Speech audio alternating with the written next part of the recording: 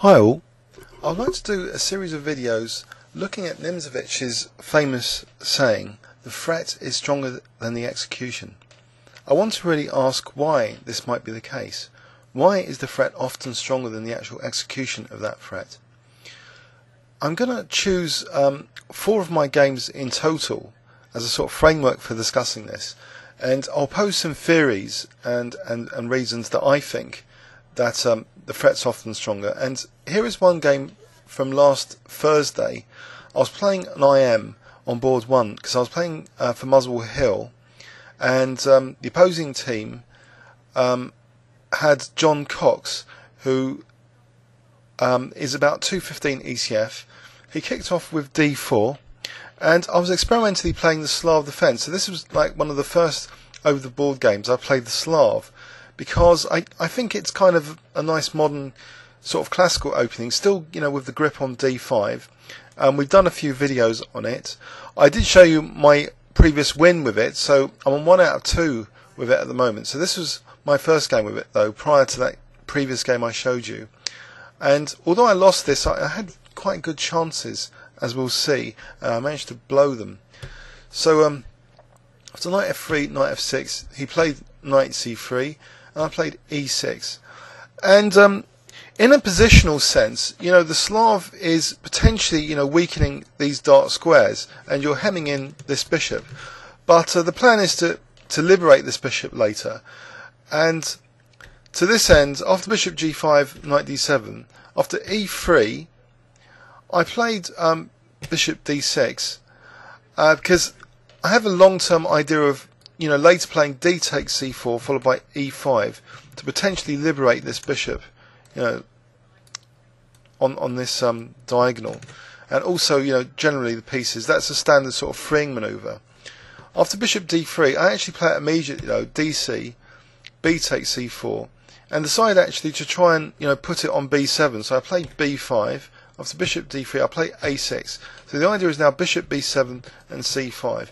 Something went badly wrong with my first strategic plan. I ended up much worse positionally, and especially this c5 square, because it's on, you know, this semi-open file. If white gets a rook there, they can actually tie you down quite badly on this square, as we're about to see. After castles, I played my queen to the wrong place, I think. Ribka thinks, you know, like h6 or queen b6 or queen c7. Queen c7 looks a little bit, you know, risky potentially, because, you know, rook c1 and the rook is like, you know, eyeing up the queen. But this apparently, you know, is okay. If we look at the concrete variations, white isn't threatening knight takes b5 or anything at the moment, because, you know, b5 is reinforced with both the pawns. So say black plays castles, this might be okay. e4, and now maybe h6 here. After bishop takes, maybe g takes. But to be honest, this doesn't look that great for black, so maybe I have played the opening slightly wrong. I think actually earlier in this bishop g5 system, when white played bishop g5, I think the line actually goes d takes c4 and e4, and this is kind of book stuff where, you know, this kind of happens, h6, and then this there's a lot of theory on this. I think Botvinnik was an exponent in this line. There's a classic game, I think Denko versus Botvinnik, a radio match played in the 60s. And I should have really gone in for this line and accepted the tactical complexity. So anyway, after bishop g5, you see the thing is, you know, white's quicker now to get in this rook c1 and tie down black on the c5 square. So I think that's why it's important to play that line and, you know, accept this gambit. So the way I played it, you know, we'll see it's a positional disaster to start off with, because I don't manage to liberate my c8 bishop. In fact, visually, it's going to look really terrible, especially now I lash out with g5 instead of routinely castling, because I'm also concerned about white playing knight e4. So I relieve that pin at the expense of weakening myself further and weakening the dark squares now. I play bishop b7, he plays knight e4, so he's really tying me down on the c5 square. So it's not great. I castle and look at this bishop. It's like completely hemmed in, and white's got that ideal control over that c5 square.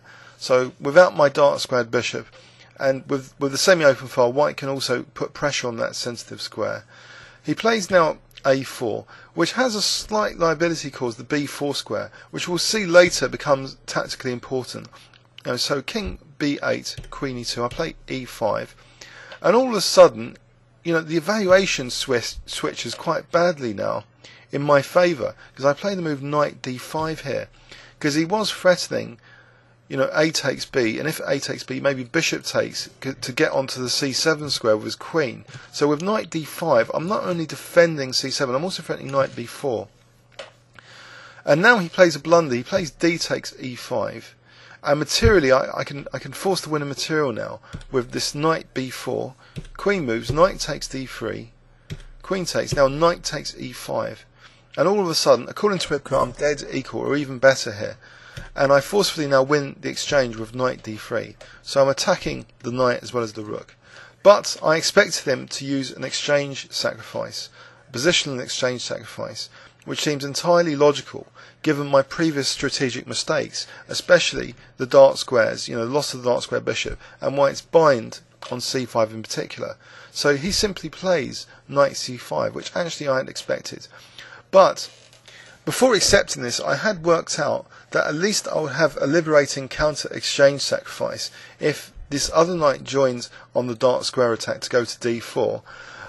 Would my position be really, really bleak, that these knights would be attacking so many squares in my position? This one, attacking all these squares, and this one, all of these squares, and, as well as that threat of a takes b5 and rook a1, these two knights combined with all this stuff, it seems to be a positional disaster.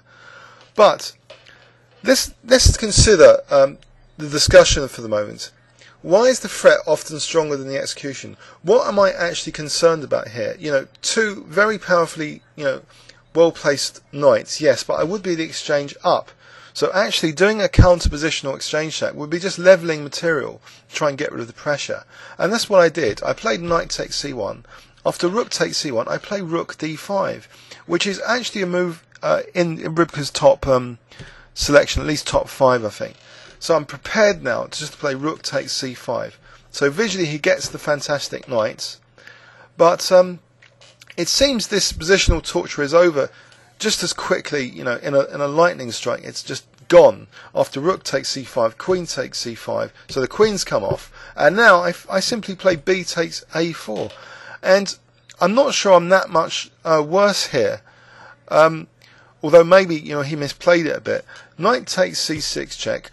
He played now, so there's no more of this pressure. We're just going into a raw rook and pawn ending, and it seems the worst has been dealt with. So I play bishop takes c6, rook takes c6, and now I play king b7, and he played actually what he thought after the game was an inaccuracy, as though rook f6 was the way to win, and what he played was inferior. But actually Ribka likes his move, which was rook c4. Let's have a quick look actually at that. Rook f6, rook c8, and apparently I'm equal. So rook takes, king b6. If my king starts marching down, I'll be, getting this pawn quite dangerous. That's quite a dangerous pass pawn if I can win b2. So here, say f4 check, rook c2. It looks as though Ribka thinks this is dead equal. King b7, and white has nothing better than to start checking soon with rook f7 and rook f8, just threatening check. So if I go back, just checking. So that's why I think he can't leave this a4 pawn. So what he did was very accurate. Just rook c4. So how did I manage to mess up this position?